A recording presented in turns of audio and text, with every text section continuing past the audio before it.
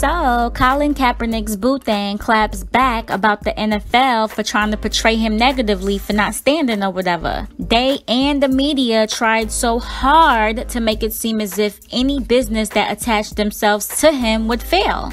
But as we told you weeks ago, it all backfired. They said that Nike stocks went down, which was proven by us on video with receipts to be a lie. I mean, I'm no expert, but like any other stock, it fluctuates, right?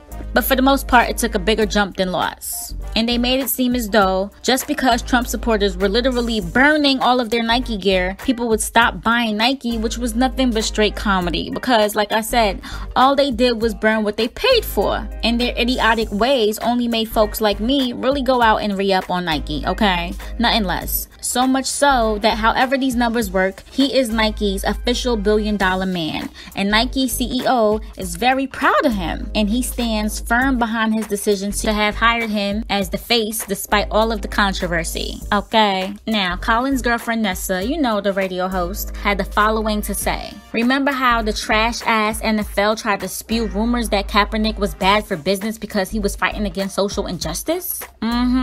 They can't even keep their lives together. Can't stop Colin and Eric Reid's light ever. Look at this love. Karma. Hot in your faces.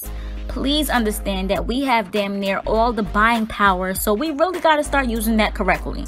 I'm just saying. But anyway, what are y'all thinking? Leave your thoughts below, and don't forget to like, share, and subscribe to this channel for more. Like and follow facebook.com/pettyblog. And don't forget to hit that bell to join the notification gang. pettyblog.com signing off.